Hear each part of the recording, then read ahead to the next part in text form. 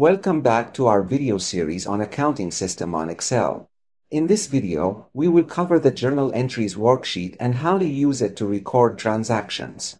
If you haven't watched the previous videos, I recommend you do so before continuing, as they explain the index worksheet and the chart of accounts sheet. These are important to help you understand this video better. Let's get started.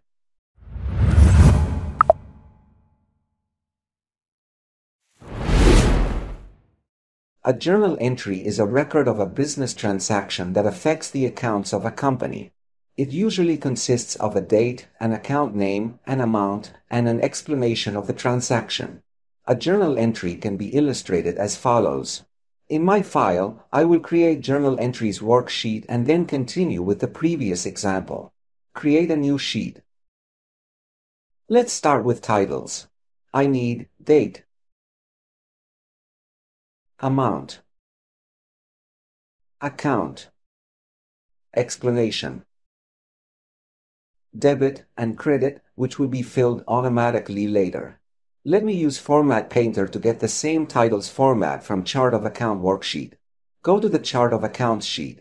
Select A1. Format Painter in the Home tab. Turn to the Entries sheet. Select A1 F1 range. Drag the boundary on the right side of the column heading until the column is the width that you want. I can do the same steps for multiple columns. Select column B. Press Ctrl and select columns E and F, and change their width together.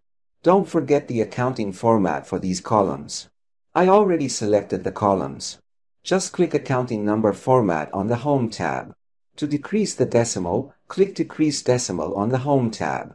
The account must be one of accounts that I defined in the Chart of Accounts worksheet. For that I want a dynamic range for data list. The list I want is A2, A11 range, but I want it to be expanded if I add more accounts. For that I will use Offset function. Offset. The reference is A2 with absolute reference. Now rows are needed, and no columns. To get the height I want, I will use CountA function. The value I want is column A with absolute reference.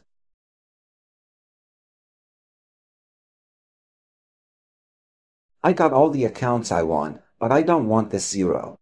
To remove it, subtract 1 from CountA function. That's it. To make this formula work properly in all sheets, I will cut it. Paste it in the Entries sheet. Highlight the formula that you want to use as the source of the list and press Ctrl+X to cut it. Next, click on column C and go to the Data tab on the ribbon. Then, click on Data Validation and choose List from the Allow option. Finally, paste the formula that you cut earlier into the source box and click OK. Everything is running well. I want to apply date format on column A. Select column A. Click the dialog box launcher next to Number on the Home tab. Choose the date you want. Before starting with my example, let me freeze panes. Select A2 to freeze row 1. View tab. Freeze panes. Freeze panes. Freeze panes is a feature that helps you to always know what kind of data you are viewing by keeping certain rows or columns visible while scrolling through the spreadsheet. This is especially useful when you have a large data set and you want to keep the headings of each row or column on the screen. I think I forgot to rename this sheet. Let me rename it Journal Entries. Let's move to our previous example with the transactions accrued during the year. The first one is, cash sales were $150,000 while credit sales were $100,000. I will use any date. Let me choose January 1st. This entry is recorded like this. Debit, cash by $150,000.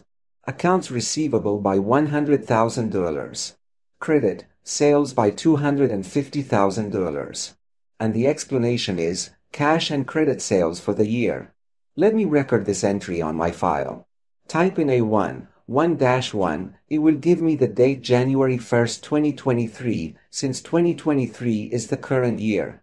I used to use negative numbers for debit accounts. For that I will type in B2 minus 150,000.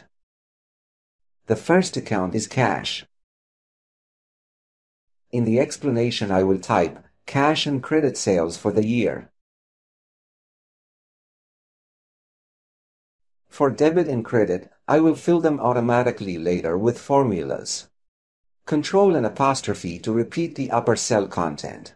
Minus 100,000 because the account is debit. The account here is accounts receivable. Repeat the explanation by clicking Control and apostrophe. Again, for date. Positive 250,000 for credit account. Excel will not approve me to type sales here because I didn't define this account in the chart of accounts worksheet. Turn to the chart of accounts sheet to define it. Account name is sales. No opening balance. Press Tab to go to the right cell. The statement here is income statement. Press Tab to autocomplete. Revenues. Sales and service revenue. All income statement accounts are not a part of cash flow statement, except net income and depreciation and amortization. But here I won't use any one. Now I can complete the entry. Sales. Control and apostrophe. The second transaction is credit sales returns and allowance were $10,000. The entry is debit, sales returns and allowance by $10,000. Credit, accounts receivable by the same amount. The description is credit sales returns and allowance. I have a new account to define in the chart of accounts sheet, which is sales returns and allowance. It's an income statement account, under revenues, under sales and service revenues. The entry is recorded in the journal entries sheet, with negative number for debit and positive number for credit. The interest revenue was $31,000 received cash. The entry is debit, cash by $31,000. Credit interest revenue by the same amount. I will define interest revenue in the chart of accounts sheet, under income statement, revenues, other revenues, and gains. In journal entries worksheet the cash will have negative number and the interest revenue will have a positive number. Cash purchases were $60,000 while credit purchases were $90,000. Here I will use a combination of a periodic inventory system and a perpetual inventory system. I will use inventories account instead of purchases and purchases returns and allowance. But the ending inventory I will determine it manually since I don't have inventory control on this file. If you want an inventory control accounting system, you can see this video. I will enter two entries, but you can combine them in one. The first is debit, inventories by $60,000. Credit, cash by the same amount. The second is debit, inventories by $90,000. Credit, accounts payable by the same amount. You can see the entries in my file. Credit purchases returns and allowance were $4,000. The entry is debit, accounts payable by $4,000. Credit, inventories by the same amount. Ending inventories were $2,000. Use inventories account for purchases and cost of goods sold for ending inventories. Cost of goods sold equals beginning inventory plus purchases minus ending inventory. With a simple calculation, we will find that the cost of goods sold is equal to $145,000. The entry is debit, cost of goods sold by $145,000. Credit, inventories by the same amount.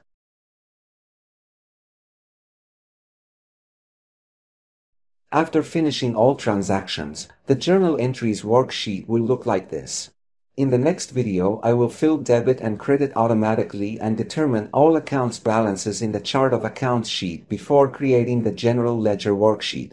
Remember that the members of this channel have early access to this series and other exclusive benefits. I hope to see you soon in the next video.